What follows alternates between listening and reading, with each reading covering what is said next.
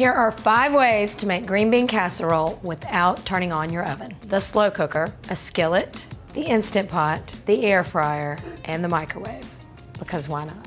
In order for us to call it green bean casserole, it must have 3 ingredients. Green beans, mushrooms of any capacity, and those good old fried onions. The first way is in the slow cooker. The only caveat here is that you're not gonna get that crispy golden topping that you would get in the oven. So we'll have to make that separately. We just add in our cream of mushroom soup, some milk, salt, and pepper. We'll give that a stir, and we'll add in our mushrooms. See, then no one really knows you use the canned stuff.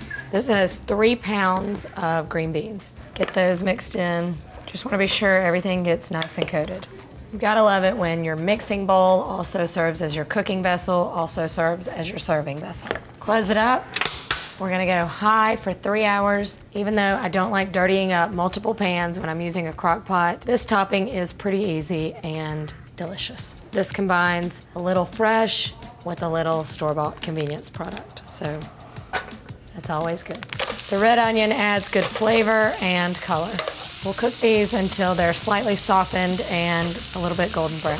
Now, we're gonna add that crunchy goodness and some Parmesan cheese.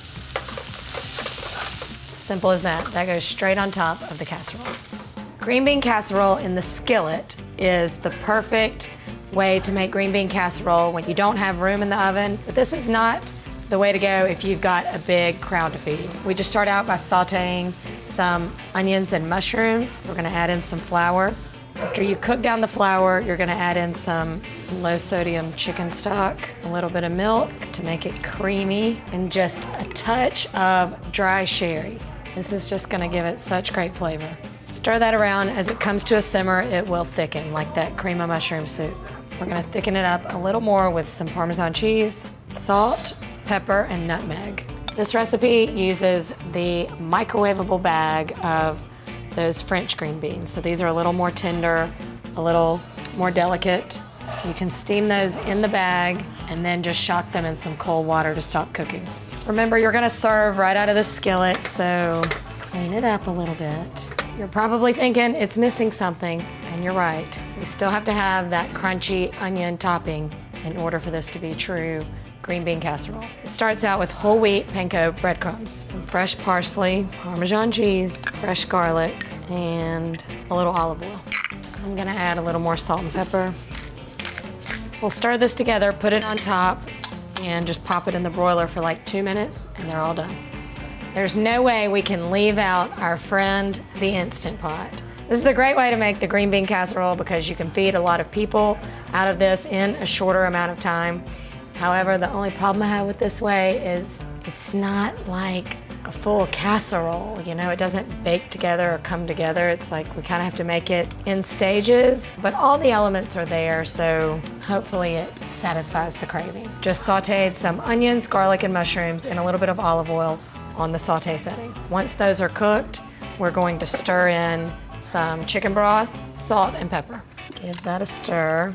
This is another method that doesn't use the canned cream of mushroom soup. You also don't have to pre-cook your green beans, which I like. So we're going to add these green beans right on top of the sauteed onions and mushrooms. You don't want to stir it at this point. We want to keep all that liquid on the bottom of the Instant Pot. Lid's on, we seal the vent, and we're gonna pressure cook for 1 minute. It's done cooking. It's been releasing naturally for a couple minutes. Gonna turn it off and carefully release the pressure. Pressure is released. Green beans are cooked. Now these green beans look like the ones you get out of a can. I'm not mad at that.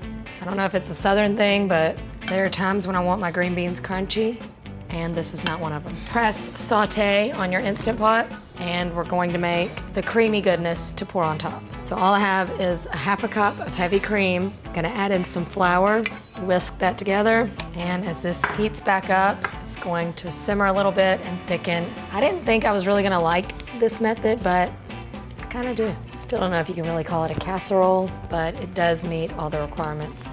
I'm gonna turn this off, and we're ready to serve. And let's not forget the finishing touch.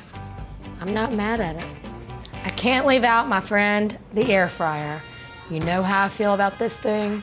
If it's gonna take up this much space on my counter, I better find a use for it. This definitely uses the word casserole very lightly, but let's give it a try, shall we? Fresh green beans, fresh mushrooms, and some onion. I'm gonna toss these with a little bit of olive oil, garlic powder, salt and pepper. I'm throwing this together just like I would roasting these vegetables in the oven. But the point of this whole exercise was to not take up our oven space. So, I mean, it's gonna be good. I'm not trying to be a hater, but where's the creamy goodness? I'm gonna air fry these at 400 because we're going for that roasted feel. I have no idea how long this is gonna take, probably close to 10 minutes. Spray your basket. I'll just add the whole thing. We're just going to need to check this throughout the process and toss it to keep them all evenly cooked. Here we go. All right, our air fryer is done. Took a total of about 15 minutes. So I'm gonna pull this out. This is definitely a good just use for your air fryer on a weeknight. They don't require a lot of babysitting. And of course, the fried onions. These are not air fried onions, but you were so good in your casserole. I mean, add a little bit of indulgence. I'm gonna call this the healthier green bean casserole.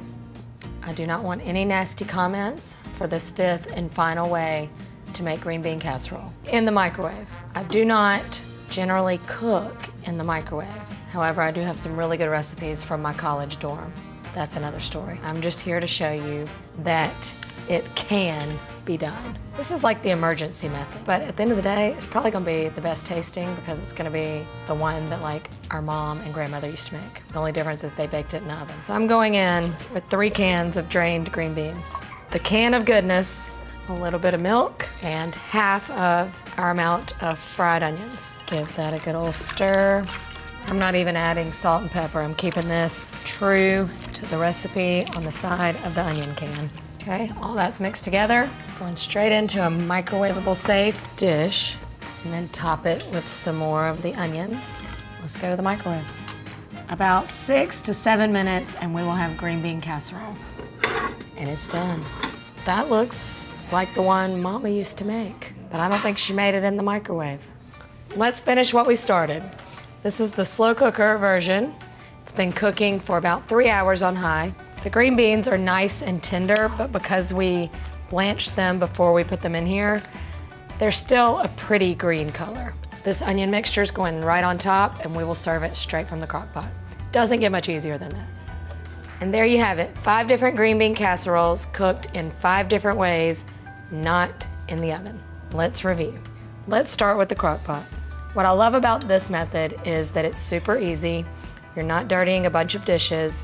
You can fix it and forget it, and it serves a crowd. And this is really good. Next up, skillet green beans. This, again, is your fancier option, one where you don't mind cooking while your guests are there, but this method is not for feeding a crowd. The flavor of the skillet green beans is more upscale. You don't get that cream of mushroom from a can flavor because it wasn't used. It tastes lighter. I love the crunchy topping. I think your guests would like this. I'm surprised by how much I liked our third method, green bean casserole in the Instant Pot. The green beans are not the most attractive, but they are nice and soft, but they started fresh, not from a can.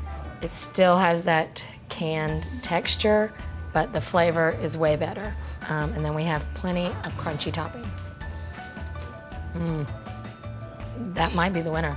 I kind of want to disqualify our fourth competitor here in the air fryer, but look, this version is for the healthy cook, the one that doesn't love casseroles, because you don't get that creamy canned anything.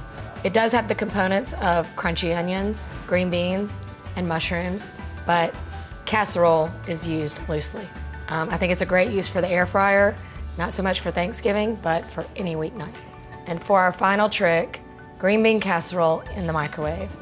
I gotta go in on this one. I really did not want to make this in the microwave, but it worked. This is the casserole that you had when you were a kid. Nothing fancy about it. Will it satisfy the craving if you just have to please a couple people at your Thanksgiving table and you don't feel like cooking? Or maybe you don't cook? Green bean casserole in the microwave. I'm surprised to admit that my favorite way to prepare and eat green bean casserole this holiday season is in the Instant Pot. The green beans are the perfect classic soft texture, but there's great amount of flavor. Love the crispy onions. The cream sauce is just enough, and I'm happy. So I'll take this one with me. Happy holidays.